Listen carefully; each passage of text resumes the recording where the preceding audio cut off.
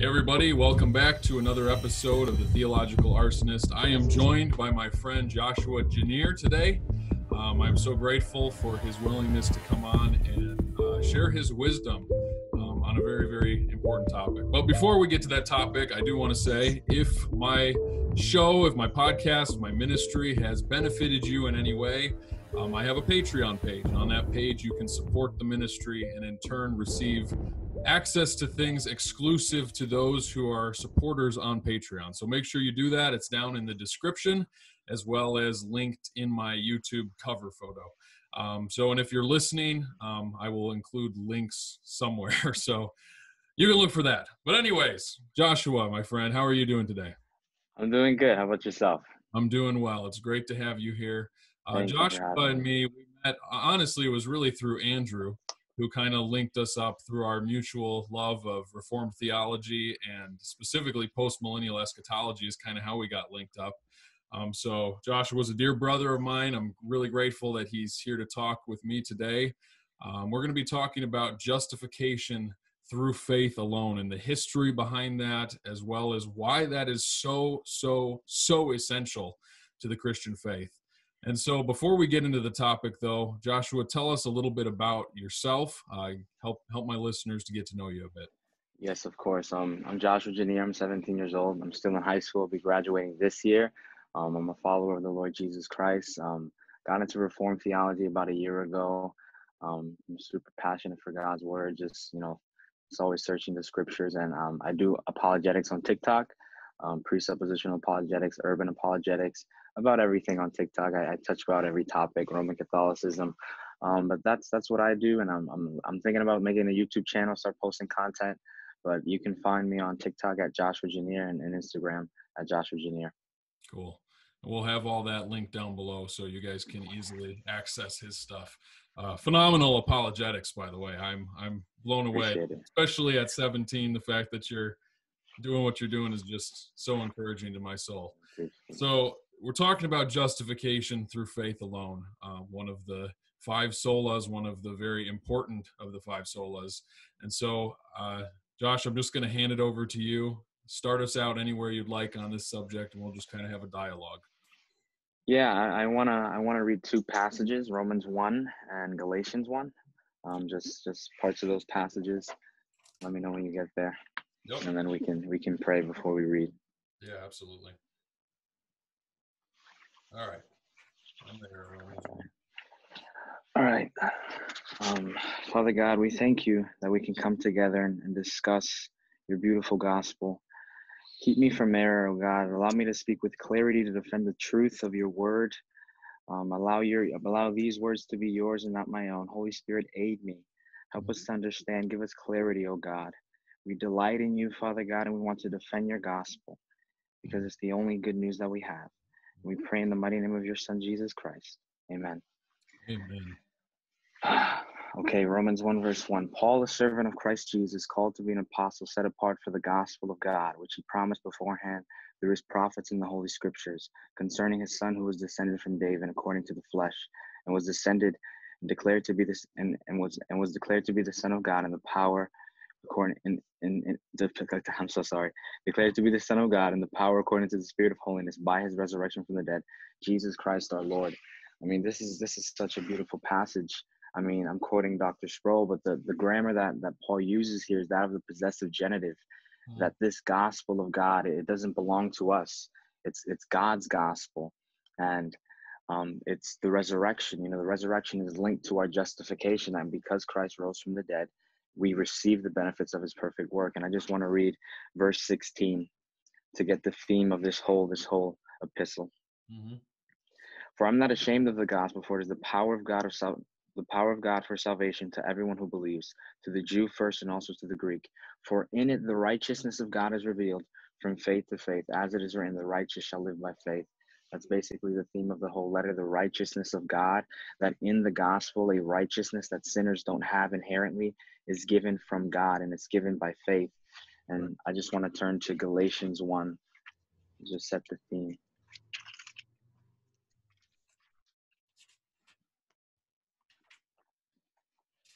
Galatians 1, verse 8. You there? Yep, I'm there. Okay. I'm astonished that you are so quickly deserting him who called you in the grace of Christ and turning to a different gospel. Not that there is another, but there are some who trouble you and want to distort the gospel of Christ.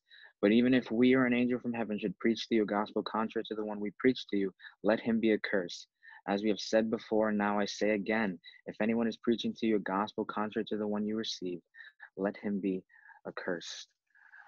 This is a beautiful passage. Paul, the literary device, in the Jewish culture, literary device, to emphasize something is you would repeat it. That's why Jesus says, "Amen, amen, verily, verily, I say to you." So he repeats it twice. And if anybody is to preach another gospel, let him be anathema, let him be accursed. May the curse of God fall on him. And this doctrine of justification by faith, it is essential to understanding the gospel. As in Martin Luther's hymn, like goods and kindreds go. It's like other things we can it's adiaphora, we can disagree on, but this is essential to understanding the gospel. And Christians are called to lay down their life for something like this, just as the martyrs did in the 16th century. Calvin said that this doctrine had to be treated with care and gentleness. Luther said that this is the article of faith upon which the church stands or falls. And what we see in the 16th century, or the medieval ages leading up to the Reformation, is we see the subjugation of the scriptures under the authority of the magistery, which is now the Roman Catholic Church, because Roman Catholicism was foreign in the early centuries. And of course we have problems, like we have the Arian heresy, the Nestorian heresy, but we see in the medieval ages the subjugation of scripture, that the abuse of the papacy. And what we see leading up to the Reformation is that this is what Roman Catholics taught, that the instrument used for our justification was infant baptism. That infant baptism will put you on the route of justification, and it's because what's inherently in you, that you're infused with grace, and there's grace in you, but now you have to maintain that state of grace. Right. It's like kind of like a treadmill. And what we see, Luther's stories is so beautiful. Luther was a student of law. Before he went into the monastery, he's already established himself as one of the smartest minds in Germany. And, Luther applied his studies of law to the law of God. We know the story, Luther's testimony in 1505. He goes out during a thunderstorm, a thunderbolt's about to hit him, and he cries out, "Saint Anne, help me, and I'll become a monk." So he goes into an Augustinian monastery. And your father talked about it 2 weeks ago, that, Luther struggled with depression. He would be in confessions for like 4 hours. And, Dr. Sproul, he calls it the insanity of Luther. People ask Luther, "Do you love God?" And he was like, "I hate God. I hate the God who condemns sinners." And Luther felt like he was a monk above reproach, but he still felt that he was a sinner. And we don't see Luther's conversion truly until 1 year before the Reformation, before the starting of the Reformation, October 31st, 1516. He's Luther's tasked to give some lectures, and he's tasked to give a lecture on the book of Romans. And he's meditating on Romans 1, and he read the passage we just read. "For in it the righteousness of God is revealed from faith to faith, as it is written, the just shall live by faith." And then he sees an Augustinian, an Augustine document, and Martin Luther has already read this passage like, this is the righteousness of God, that he condemns sinners. This is God, that he is righteous. But Augustine writes in a document, he says, no, this is not the righteous that God is righteous. It is a righteousness given to sinners by God. And Luther says it was though as the gates of paradise swung open and he was born again, and he walked straight in. And, we see the starting of the Reformation 1 year later. But I'll just stop there if you have any more questions. Yeah, no, I just want to go back to what you said about Romans chapter 1. I think that's something I honestly have never picked up on, that idea of the gospel has that possessive nature where it's God's gospel, and so that puts into perspective, I think, the idea that I love, the sovereignty of God, that I think so many people don't fully grasp or understand, is when we're talking about the gospel, we're not talking about something we have. We're talking about something that God has, that he has sovereignly gifted to us, and so it goes right along with that idea that there's nothing we can add. There's nothing we can add. There's nothing we can do. It's fully 100% in his hands given to us. And so what a comfort that is, honestly. And I love that idea of Luther, feeling like the gates of paradise had opened, because truly when I pause and I sit and I think about my sin, and I think about all the struggles I have in the flesh, if there was any point that I needed to rely on my own works or my own maintaining of grace in my life, there's no hope. It's hopeless. It's hopeless. And so my heart breaks for the Roman Catholics and their doctrines, because they've put on themselves an impossible task. They've put on themselves an absolutely impossible task, and that impossible task comes from the fact that the fact that they think that what they're doing is correct shows that they don't understand the holiness of God. Yeah. As R.C. Sproul said, and I love that man to death. We don't know who God is. We don't know who God Exactly. is. We don't know who we are. Exactly. And so establishing that is so important to really not only understand justification by faith alone, but understand why that is absolutely essential to grasping the gospel. Yeah. So Yeah. Yeah. I mean, that's so true. I love the passage in Isaiah, where he sees Christ on his throne after the death of King Uzziah. And his garment fills the whole temple. And then Isaiah, the angels say, "Holy, holy, holy." That is the only time where an attribute of God is taken to the third degree. It doesn't say God is love, love, love. God is mercy, mercy, mercy. God is holy, holy, holy. And then Isaiah, he puts a woe on himself, which is a curse. yeah, What we see here is that Isaiah didn't know who Isaiah was until he knew who God was. And until we know that, until we fully, I don't think we can ever fully grasp how holy God is. But if I know how unholy I am, I know justification by faith is essential. right, absolutely. Yeah, so let's talk about that a little bit more. Let's talk about this idea. Luther discovered this incredible truth through Augustine. Hmm. Um, and through the Reformation, the purpose of the Reformation was not to move and become a separate entity from the Catholic Church, but really to say Yes. we are the Catholic Church. We are the Yes. true church that is going back to the roots of what is historic biblical Christianity. And so let's talk a little bit about that and how that has sprung into what is now known as justification by faith alone. Yeah, that's so true. If we read the writings of the reformers, they always they reference themselves as the Catholic Church and the church, and they separated themselves from the Church of Rome because they Right. believe that the Church of Rome, and most people believe that, the reformers, that justification by faith was a novelty that was dropped in the 16th century, that it just came out of Luther's mind, when that's not the case. Right. People say, oh, you're diverting from historic Christianity. Nobody in the early church believed that, when that's really not the case. Of course, it was not professed in such a way that the reformers had to, because it wasn't lost. That wasn't a question in the early centuries of the church. People think that the reformers were against the church fathers. Like Calvin writes in the preface to his Institutes that he wasn't against the church fathers, that the church fathers would agree with what they're doing. And we just see, the diversion from scripture. That's why Calvin said post tembras lux, that the gospel was lost. It was lost in darkness. Most people think that, Reformed theology just has to do with predestination, that the whole, the Reformation was based on at the heart of the Reformation is the rediscovery of the gospel, Yep. the gospel of God. And that is why I love Reformed theology.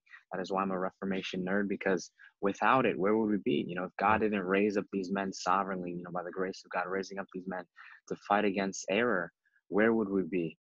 Right. Yeah, absolutely. Let's touch on that, because I think that that's really huge. Where in history do we see this idea of faith alone? Because I think a lot of people do have this idea that, oh, Martin Luther was the one who kind of came up with that. It was him, and before that, it's always been something different. But obviously, Martin Luther thought very, very strongly that no, this is not new. I'm reclaiming what is the true gospel of old. And so, where do we see that taught in the early church?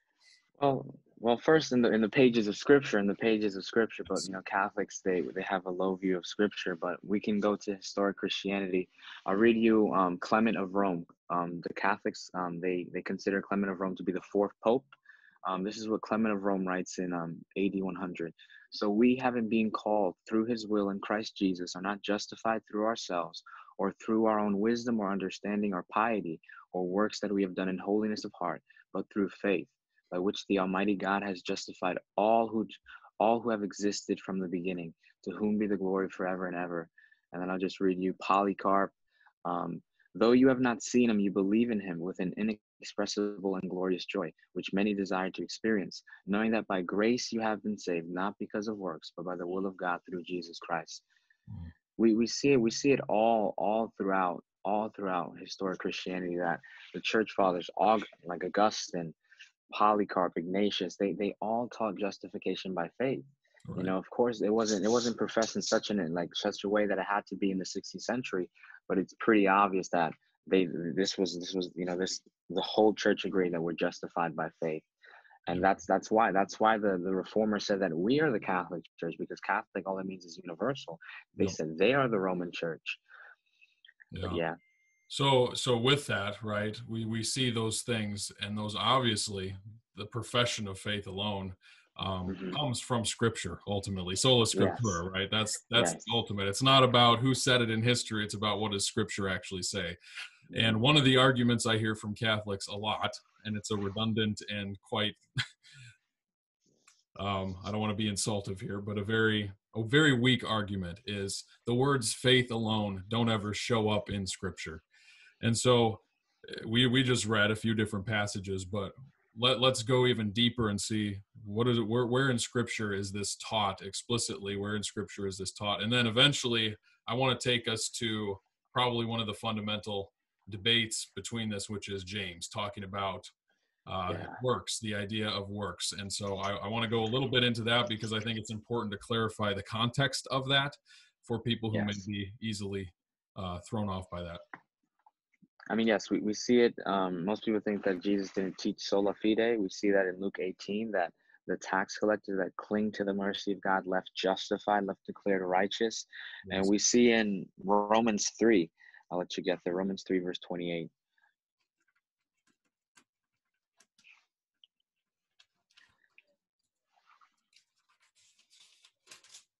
I am there, sir. Okay, for we hold that one is justified by faith apart from works of law. Or is God the God of the Jews only? Is he not the God of the Gentiles also? Yes, of the Gentiles also, since God is one who will justify the circumcised by faith and the uncircumcised through faith. Do we then overthrow the law by this faith? On the contrary, by no means. On the contrary, we uphold the law. So I believe there's three questions asked. You know, what becomes our boasting? You know, Paul answers what becomes our boasting in Romans 4. And then there's another question that is asked: is God the God of the Jews only? No, he's not. He shows that Abraham was justified prior to circumcision, so he can be the father of the uncircumcised and the circumcised. So Paul answers that question in Romans 4.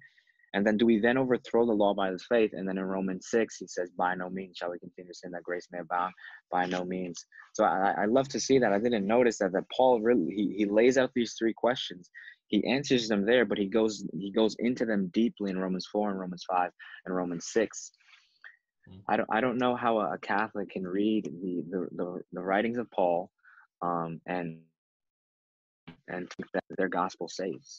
I mean, Rome's gospel does not give somebody peace with God. And because if you commit a mortal sin, you can be justified today. And if you commit a mortal sin, you fell off justification and you have to do penance, because penance is the restorative cause for those who've made shipwreck of their souls. So it's just literally just a treadmill on and on, no assurance. And that is why, I mean, I didn't get into it, but in the 16th century, where we see the writing of the 95 Theses, Martin Luther was still a lover of the church. He still loved the church. He still believed in the Holy Catholic Church. We can read the theses and Martin Luther siding with some Catholic teaching, but we see the abuse of indulgences, and Martin Luther thought indulgences was a good idea. The Roman Catholic Church, they taught that an indulgence was only valuable if the sinner had a repentant heart, that if you came with a humble heart. The Pope was pretty clear about that. The reason why they started selling indulgences is because the building of St. Peter's Basilica in the 16th century. Oh, you there, bro?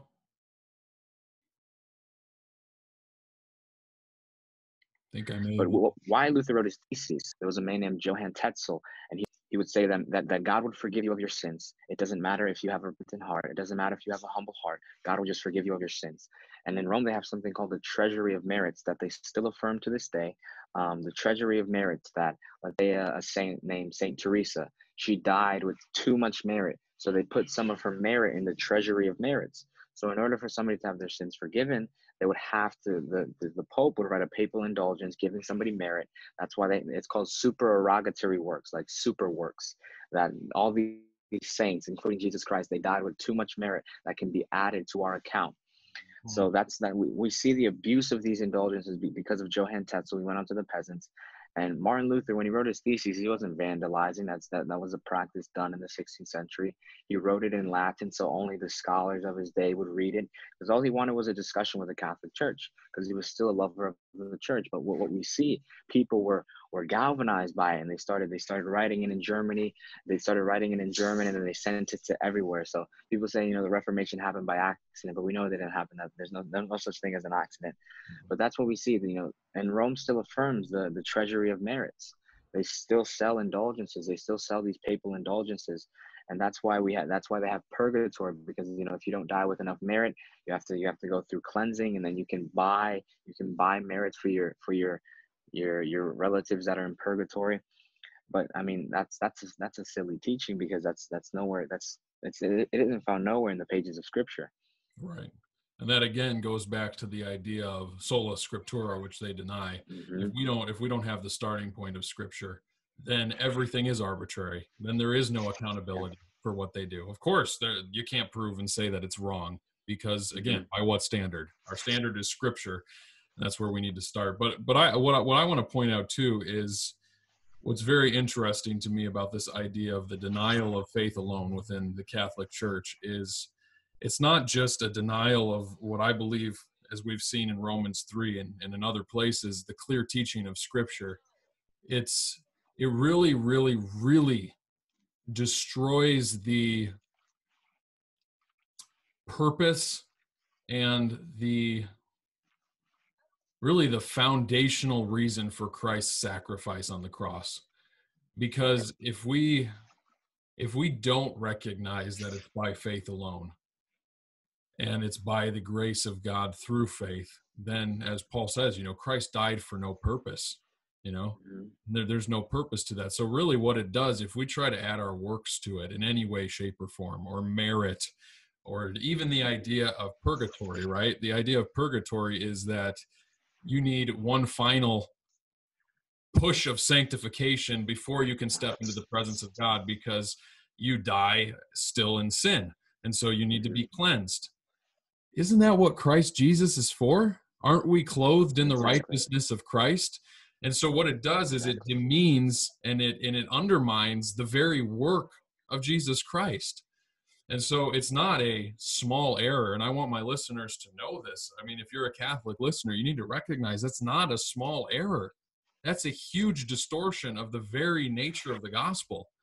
And if you're somebody who's watching and you're just not quite sure about this whole faith alone thing, maybe it's new to you, you need to recognize how fundamental it is to the Christian faith, and how it's essential. If we are to take the death, burial, and resurrection of Christ seriously, we also need to take faith alone in Jesus Christ seriously.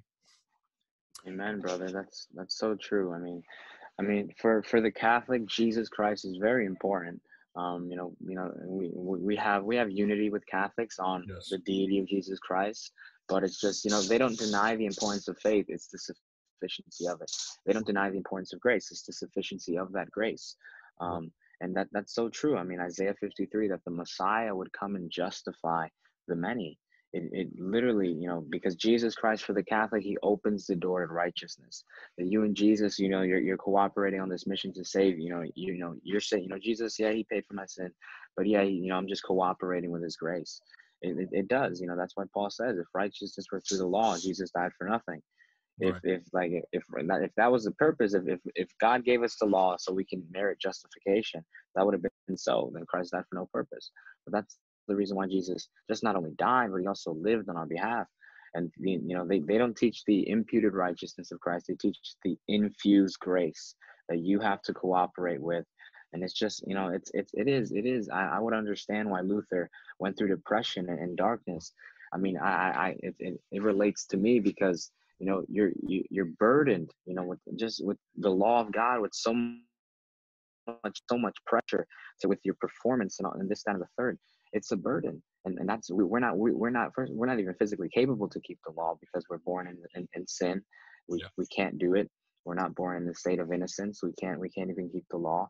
But that's we see all these false religion because this is what separates it, biblical Christianity from everything else. It is, it's the deity of Christ and justification by faith that separates everything Christianity from every other religion. And you're right. It really undermines. It just puts Jesus. And God is not glorified. God doesn't receive all the glory. God doesn't share His glory with anybody, and that is why the instrument. First of all, salvation belongs to the Lord, and He defines on what terms you are to receive that salvation, and how you're united to His Son Jesus Christ. And God has made it clear in the pages of Scripture that is by faith and by faith alone. They affirm justification by faith, but it's not alone. Penance. You have to do your works, confession. And it's really sad because, I went to Catholic school for 6 years. I learned about all the sacraments, all the penance, all this, that, and the third. And it's honestly a burden. It's a burden. I mean, my plea to my Catholic brothers and sisters is, they love tradition, but why don't you read the writings of the church fathers and what they believed about justification by faith alone? It wasn't an invention. It was a rediscovery of that essential doctrine to understanding the gospel. Right. Yeah, I would completely agree. And I do want to say that I have respect for my Catholic brothers and sisters. I don't ever want to come across as though I don't. I just, my heart is worried because I think that while the Catholic Church is definitely full of many true born again Christians, I truly believe that it is my opinion that they are Christians, not because of the Catholic Church, but in spite of it. And so there are some serious errors that I think my biggest problem is that when we start to try to add anything to the work of Christ, we begin to have a low view of God's holiness and a high view of our ability to be righteous. And again, too, the idea of obedience, right? The idea of obeying Christ's commands and stuff, that comes not as an effort by us, but by a working of the Holy Spirit through us. So rather than the idea of becoming a Christian and then pursuing righteousness because that's what you're supposed to do, it's you become a Christian and then the righteousness flows out of you because it's not your own. It's a totally different paradigm. And when you function with that source as being, this is Christ working through me, and you're fixated on Him rather than on the law and looking to try to obey the law, you end up obeying the law. You end up walking in obedience because of the source, right? And so that to me is just, it's so freeing. Like Luther said, it feels like the gates of paradise are open. And oh my goodness, when I stand before the throne of God one day, the only thing I'm going to do is fall to my knees and just thank Him for His grace and His mercy. And if I bring anything, I think that anything I can do, then let Him condemn me. Let Him condemn me. Yeah, brother, I completely feel you. Most people believe that, the reformers were antinomianists. That was definitely not the case. Martin Luther writes in his commentary to the book of Galatians, Christians are not made righteous by doing righteous things. Being made righteous, they now do righteous things. Jesus Christ is, what the Roman Catholic Church teaches, that your sanctification is your justification, that your personal holiness has to do with your justification. But the reformers stress to, because the Bible does stress to distinguish these two parts of salvation. Justification is not sanctification. There's a quote by Luther, if we're, they said that if you have been justified, you will produce fruit. They did not deny the importance of good works, but that good works that comes after justification is not the basis of your justification. It's not the reason why you're justified, but it is the fruit and the consequence. Right. Yeah. So from there, I think this will tie really, really nicely into James chapter 2. So James chapter 2, starting in verse 14, he writes, What good is it, my brothers, if someone says that he has faith, but does not have works? Can that faith save him? If a brother or sister is poorly clothed and lacking in daily food, and one of you says to them, "Go in peace, be warmed and filled," without giving them the things needed for the body, what good is that? So also faith by itself, if it does not have works, is dead. But someone will say, "You have faith and I have works. Show me your faith apart from your works, and I will show you my faith by my works. You believe that God is one, you do well. Even the demons believe and shudder. Do you want to be shown, you foolish person, that faith apart from works is useless? Was not Abraham our father justified by works when he offered up his son Isaac on the altar? You see that faith was active along with his works, and faith was completed by his works. And the scripture was fulfilled that says, Abraham believed God, and it was counted to him as righteousness, and he was called a friend of God. You see that a person is justified by works and not by faith alone. I'll stop there. Thoughts, my friend? Yeah, I mean, at first glance, if we don't look at the context, it can seem like, oh, this is a problem. James is at war with Paul, and that's not the case. First of all, the type James literature is not systematic theology like Paul. James is talking about wisdom, skill in living. This passage right here is talking about our horizontal relationships with others. Paul in Romans 4 and Romans 3 and in Romans 5, he's talking about our vertical relationship with God. And there's a timeline that it's really important to get, because he quotes, he's referring to Genesis 22 when Abraham sacrifices his son Isaac. But Paul in Romans 4, he goes earlier to Genesis 15:6, Right. that this is empty-handed faith. He believes in God. He's given a foreign righteousness that he doesn't have without doing anything. But in Genesis 22, much years after Genesis 15:6, years after, we see the fruit of that giving. We see the fruit of his justification, and he produces works. Right. Yeah. And I think that that's so key, is recognizing that this is not James saying Abraham was justified by works and Paul's saying, no, he was justified by faith. No, what James is trying to elaborate on is the idea that what Paul was talking about is when Abraham said, I trust you, Lord, that faith was credited to him as righteousness, period. End of story. But that faith manifested itself in tangible works. And those works were evidence to the fact that that faith was true saving faith. And again, I think we need to recognize the faith that causes a man to sacrifice his son, to willingly do that, is only a faith that is worked by God himself, right? Exactly. And so that again is the thing. This is not James saying, hey, you better in your own strength start showing that faith is real to prove yourself worthy of salvation. No, he's saying if you have saving faith, as Paul used the idea of the vine, right? The olive tree. If you're plugged into that is Christ Jesus, you're going to bear fruit.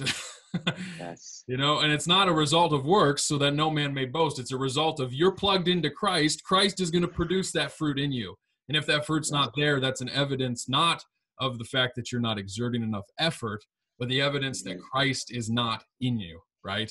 And so that's the big difference. And again, this can only be understood when our starting point is God.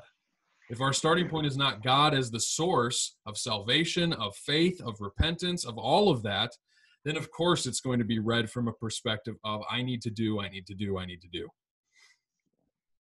That's so true. Calvin writes, I believe in the introduction to book 2 of his Institutes, the source of salvation, all the parts of salvation, is Christ. You will not be sanctified apart from Christ. Sanctification isn't you muscling up your own effort. Justification comes in union with Christ. Sanctification comes in union with Christ. And ultimately, glorification will come in union with Christ. All salvation should come from Christ and from Christ alone. That's so true. Jesus Christ is our justification and our sanctification. The Bible says that in 1 Corinthians.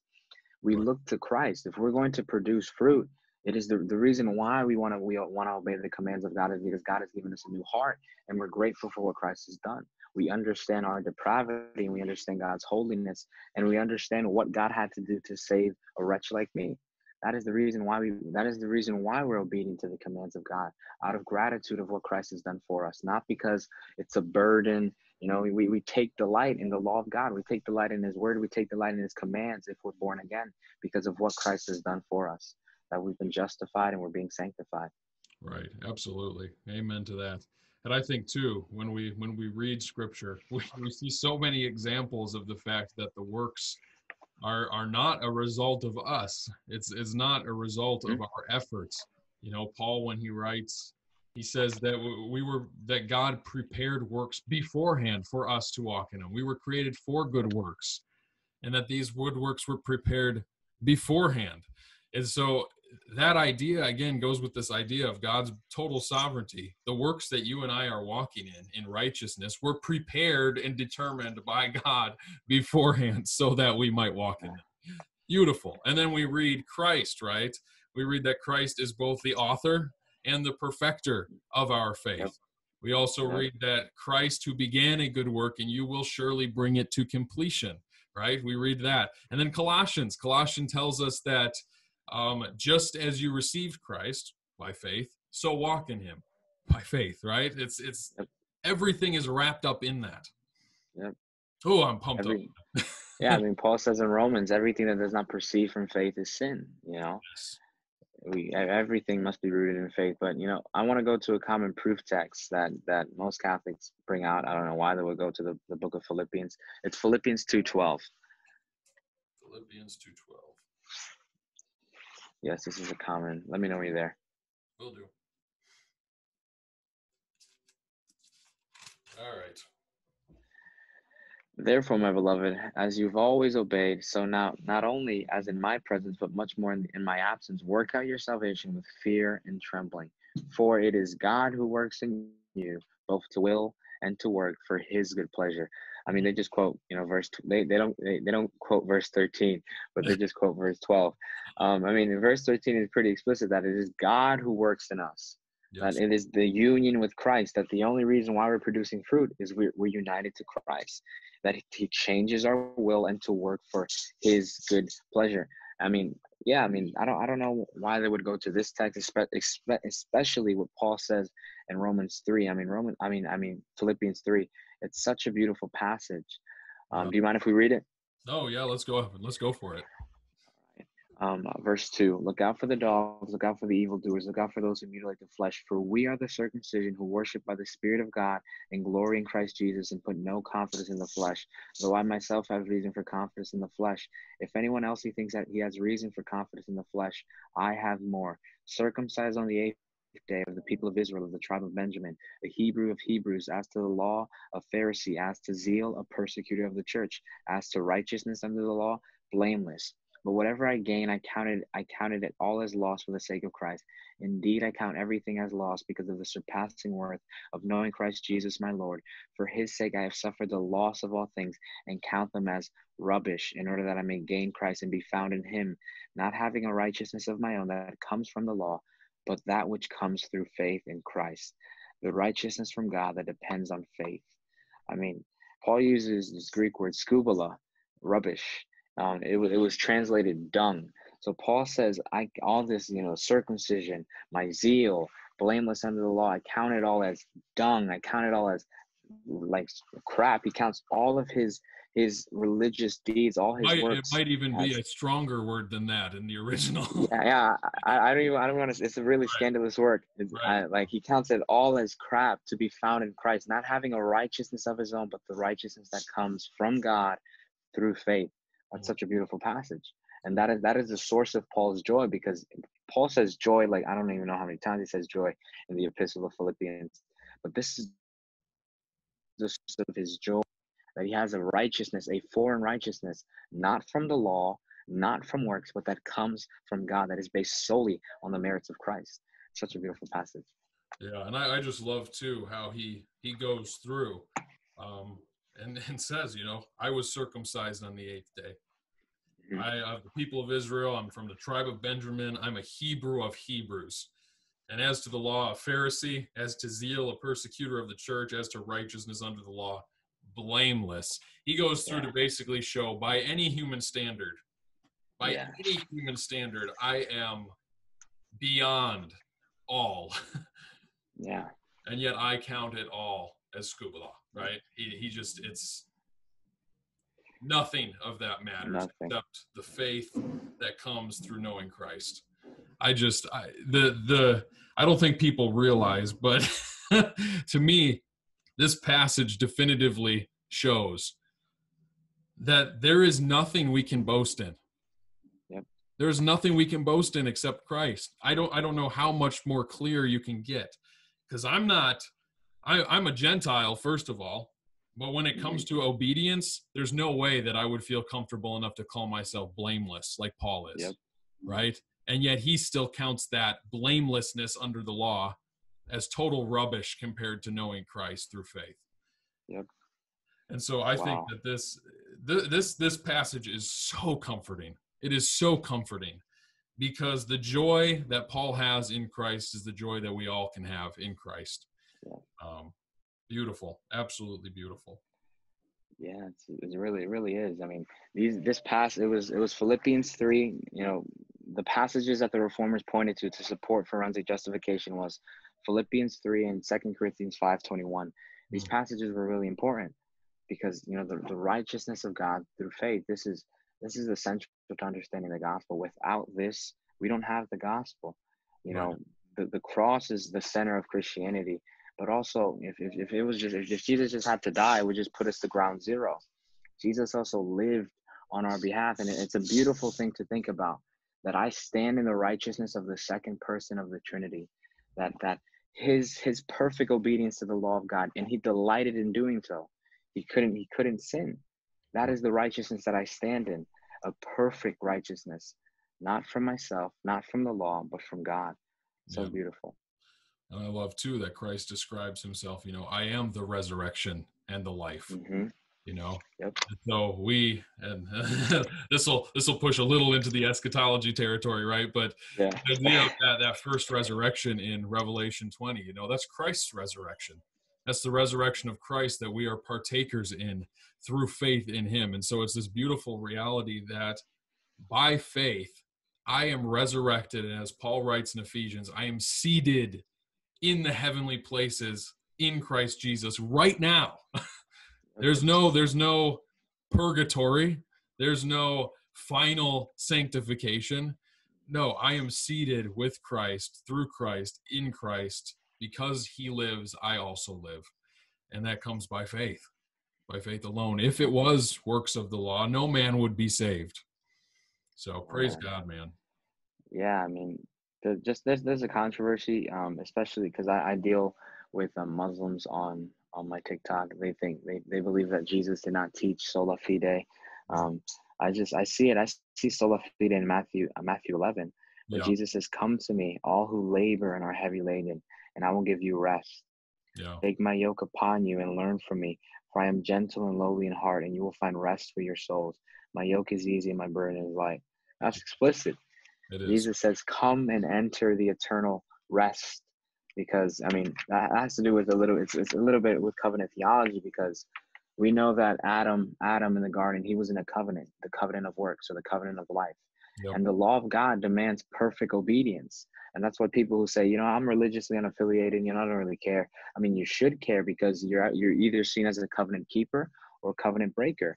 We know that Adam, he failed his probation in the garden, and he plummeted us all into sin. Christ, the second Adam, he passes his probation. And that's what we see in Matthew 4 and in the Garden of Gethsemane, where he stomps out Satan. He passes his probation, but simultaneously Satan wounds his heel. So we see what I see in Genesis 3:15. I see the active passive obedience of Jesus, that if Adam would have passed his probation, the world would have been confirmed in righteousness. And we're going to eschatology, and then the next task of Adam was to be fruitful and multiply.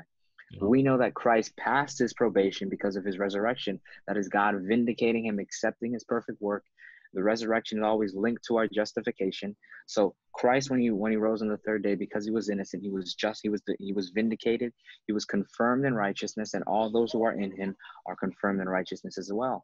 And through Christ, we can enter that eternal rest, because, you know, God rested on the seventh day, and he invited Adam to come and partake of that eternal rest. And that's why in Hebrews 4 that, that we by faith, we enter that eternal rest. And it's such a beautiful passage, Matthew 11, joy to my soul that I have rest in Jesus Christ, and I can't boast about anything. Right. Let the one who boasts in the Lord. Yeah, and I just want to touch on this briefly because I think it's just a cool thought. But we look at the seventh day, God rested, right? The seventh day is the day where God rested from his labor of creation. And we also see that in Daniel's prophecy of the 70 weeks, right? The 70th week, it says that he will make a covenant, a strong covenant with many for 1 week. Now, a lot of people say that can't be referring to Christ because it's only a 7-year period. But if we understand the whole idea of the final Jubilee cycle, the Jubilee cycle within Hebrew, and we also understand the idea of the day of rest, the seventh day, we recognize that 70th week also has the theological imagery of eternal rest. The true Sabbath rest is in Christ, right? And so I find that amazing when you think about what the Sabbath represented, which was ultimately pointing to Christ and the rest that's found in him by faith. So we're getting off on so many different, so it all ties right back together, which is so beautiful. It's beautiful. Covenant theology, anybody listening, I would just study that because it will bless you, because when we understand that Adam was in a covenant, we know this because of Romans 5, Adam was our federal head, but Christ, that's why the virgin birth is really important, because if Christ wasn't born of a virgin, he would have been condemned. Christ is the start of the new humanity. That's why John says, in the beginning was the Word. I see that, and that's the starting of the new humanity, because Genesis 1, in the beginning God created the heavens and the earth. That is the primary creation. That's the first creation. And then in the beginning was the Word, the new creation in Christ, that Christ was our federal head, that he represented us day by day, perfect obedience to the law of God.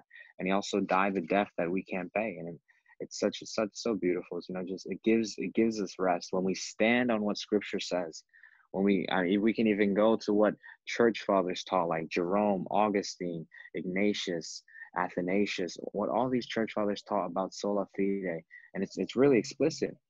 It just gives us rest for our souls, that I have nothing to boast about, that God gets all the glory and salvation, that I'm just part of this story. He's the main part. I just get to partake in his story by faith. And it's amazing. And that to me is the most humbling thing of all, is when you recognize how sovereign God is, and the fact that he is totally self-sufficient. He does not need us. He doesn't need any one of us. But the fact that his grace and his mercy and his loving kindness is so great that he has decided, the means by which I'm going to glorify myself is through my creation, and that I get to partake in bringing him glory. Man, it makes me want to collapse to my knees. It humbles me to the very, very core of my being. Well, man, this has been a wonderful conversation. As we begin to look more towards a wrapping up, application for people listening. The application is that this is the gospel. Luther said we need to remind ourselves of the gospel all the time because we forget it. Christ came, he born of a virgin, perfect obedience to the law of God. This is my son in whom I'm well pleased. This is what God says of the Son. God the Father says of the Son. Never disobeyed, perfect righteousness, blameless. And he also suffered under the wrath of God for our sins, the active, passive obedience to the law of God. Jesus Christ, our righteousness. Jesus says, come all to me who are weary, laden, and burdened, and I will give you rest. Just fall on Christ. We fall, we rest, we take delight in Christ. We receive him. We receive his righteousness with an open hand. Nothing to the cross I bring. Nothing to the cross, nothing in my hands I bring, solely to the cross I cling. Yes. That is how we come to the cross. Those who exalt themselves will be humbled. Those who humble themselves will be exalted. Humble yourself before the cross. Receive his perfect righteousness. That God can receive you with a positive righteousness, that the estrangement between God and man can be fixed because a righteousness that you don't have has been merited by Christ, and the wrath that you deserve has been satisfied by Christ. That's the application. Just rest and cling to Christ and Christ alone, not your works. Empty-handed faith, trust in Jesus. Amen. Amen. And I just want to add to that the idea of works-based salvation. I think that there are many, even within the Protestant faith, who slip back into that. I know I myself do, where we can slip back into that idea that our obedience is somehow contributing to our standing with God. And I just want to encourage the people listening and say that we're not obeying God so that we can have right standing and relationship with God. We have right relationship and standing with God through Christ and faith, and that is why we can obey. And so just having that perspective is so key, because one way is just a constant burden of never measuring up. And another way is the knowledge that you measure up in Christ through his righteousness and his righteousness alone. And that affords you the ability to walk in obedience to the gospel. So, brother, would you pray for us and close us out? Yes, of course. Father God, we thank you that we were able to come before you and defend your truth and just discuss about your truth. We thank you for the amazing gift of your Son, Jesus Christ. In him we rest for righteousness, for salvation. He is the author, the perfecter, and the finisher of our faith. Without Jesus, we are hopeless. Without your Son, we are hopeless. Without the mediator, we're hopeless. We need you, oh God. Father God, may you open up the eyes of the listeners, that they may just receive your Son and his righteousness, that they will take delight in him and in him alone, that they will, lay off the burden of self-righteousness and religion, and just cling to your Son, Jesus Christ, for salvation and experience the joy of God. We thank you, O God, for the love that you have bestowed upon us. We pray in the mighty name of your Son, Jesus Christ. Amen. Amen. Thank you so much, brother. No problem. Thank you.